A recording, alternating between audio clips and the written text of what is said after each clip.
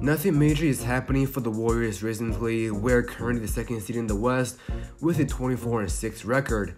As James Wiseman and Klay Thompson are about to return, I took a deeper look at this current Warriors roster.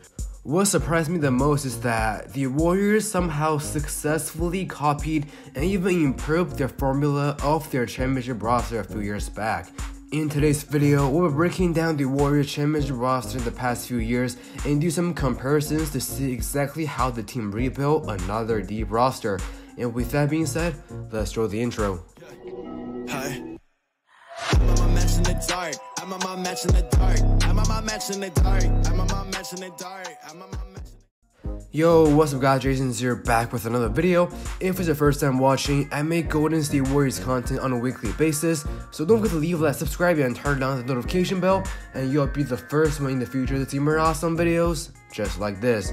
Okay, I'm going to be using the 2016 and 2017 season roster as a comparison to the current one because I think that championship season has the most weight. Alright, first up, starting five. Point guard, Steph Curry. Now, the only actual difference between the 2016 Steph Curry and the 2021 Steph Curry is that he got older but better. So far this year, I did not see any regression from Steph, and to me, he is my MVP winner this year. Moving on to shooting guard. Now, I know Klay Thompson is still injured, but we will still put him up here because he's returning really soon. Unlike Steph, there is a potential red flag here. The 2016 Klay Thompson was definitely way healthier, meaning his defensive attribute may face some slight downgrade once he comes back.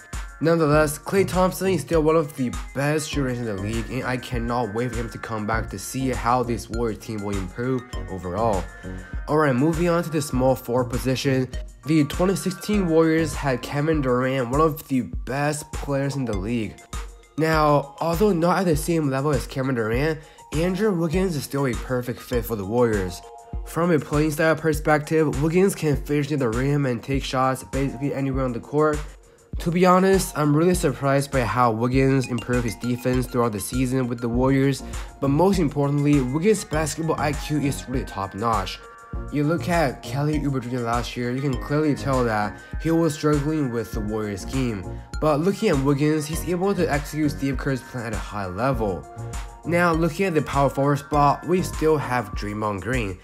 I think we can all reach this agreement here.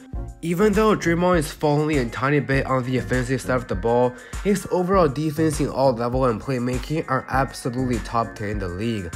I used to think that the team might trade him sometime in the future, but that thought right now just looks uneducated. Draymond Green's impact on this Warriors franchise is really just irreplaceable.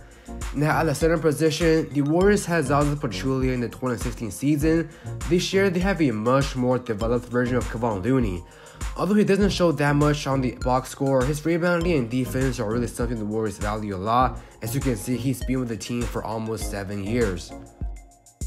Okay, now let's take a look at the bench. The Warriors had David West back in 2016, and the replacement now is Nemanja Bjelica. Now, don't get me wrong here, both players have different playing style. Bjelica has that kind of European playing style where he can shoot threes and play make, and David West on the other hand is a great mid-range shooter and play great defense with great veteran presence. And also, both players are all on veteran minimum contract, and I like the Warriors' decision here to bring in more threat behind the arc in picking up Nemanja Bjelica. Okay, another key rotational player the Warriors had in 2016 was Shaun Livingston, and his placement right now is Otto Porter Jr. Both players have the similar physical attributes, but Porter is a much better three-point shooter. I think we can all see the trend here. This offseason acquisition by the Warriors are all veterans with better range compared to previous years, as the emphasis on their focus with a more explosive spacing offense. And now comes the scary part. The following players I'm about to compare will make you realize how smart this Warriors franchise is. First up, current starting shooting guard Jordan Poole. The comparison I can barely find here is Quinn Cook, but we all know Jordan Poole is better by a significant degree. Another example, current player James Wiseman is way better than Jordan Bell. Damian Lee again here, way better than Nick Young. I haven't even mentioned key players like defensive specialist Gary Payton II and playmaker Juan Toscano Anderson. And guess what? I haven't even mentioned the 2 lottery draft picks we have, Jonathan Kuminga and Moses Moody. Yesterday against the Raptors, while the starter rested, Jonathan Kuminga exploded with 26 points and Moody also had 11 points. I was really critical when the Warriors made those 2 picks instead of trading for an all-star, but now I'm really starting to understand the logistics behind all these moves.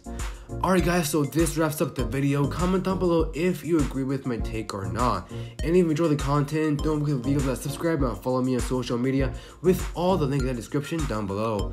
Once again, thank you guys so much for watching this video, and I will see you guys in the next episode.